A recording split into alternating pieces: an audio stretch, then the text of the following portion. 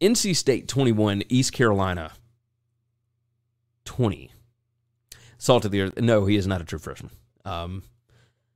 So this East Carolina mess, I didn't see this happening at all. I'm a little speechless here. So East Carolina, of course, drives down, and they score a touchdown with just a couple of minutes left, and they miss the extra point. And then they get the ball back because North Carolina State cannot do anything on offense.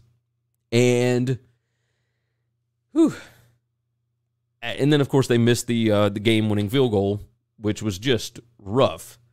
But, man, I don't even know what to tell you. Pulling up the stats here on this one.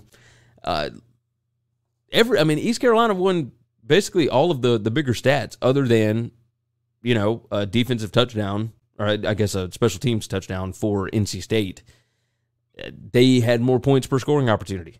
They had a better third down percentage. They had more total yards. They had more yards per play. They had less turnovers. They did not win field position, and yet somehow NC State found a way to win this ballgame. I hate their offense. I really do. Devin Leary still looks like a good quarterback to me, and I can't figure out the scheme. I can't figure out what they think is going to be successful. He was 17 out of 33 for 211 yards, 1 touchdown, 1 pick. Holton Ahlers, 25 out of 41, 267 yards, 2 touchdowns, 2 interceptions. If East Carolina plays like that every week, they could win the AAC. I just know that they won't, right? They won't play like that every week. So, I don't know. You guys give me your thoughts on this. Big Ounce jumped in. East Carolina and West Virginia both missing opportunities to propel their programs to new heights. It takes me back to the good old days. Yeah, that's really what it is. East Carolina is a fun team, and I like Mike Houston, but there was some questionable time management, and there were questions all over the place. I look at this, and I don't know how. NC State was up 21-7 at the half, and then they come out and do nothing. Turnovers and going for it on 4th down and don't get it. They should have dominated this game from a talent perspective, definitely. But Dave Doeren, if you're ACC teams, why do you continue to go do these?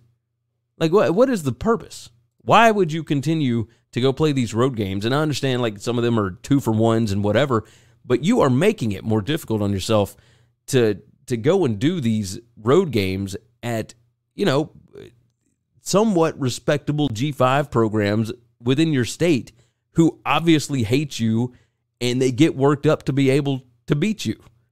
You give these guys motivation because they didn't get to go to your school or whatever, or they feel like the little brother or something. It's added motivation, and then you get to go to their house and they get to play you at home with their fans. It's just a bad idea. Overall, bad idea. I didn't like anything that NC State did. Offense, defense, anything. I had NC State, I think, winning 10 games this year. And I bought into the hype because I love that defense. I do. They are vicious. That is a violent defense. And I don't get it. Big Ounce said exactly why West Virginia doesn't play Marshall. Yeah, why would you? West Virginia is a P5 team. P5. They question, whatever. Quote unquote. I don't like it. I don't like NC State right now. ECU surprised me a little more than I didn't think ECU was going to be very good this year, based on the guys that they lost, and I don't think Holton's a great quarterback, but obviously he showed up pretty good in this one. Thanks for listening to Winning Cures Everything. Make sure and subscribe on YouTube or your favorite podcast app, and make sure to leave a nice 5-star review. You can follow Gary on Twitter @GaryWCE, and the show is @Winning Cures. Be sure to check out the merch in our web store and share the show.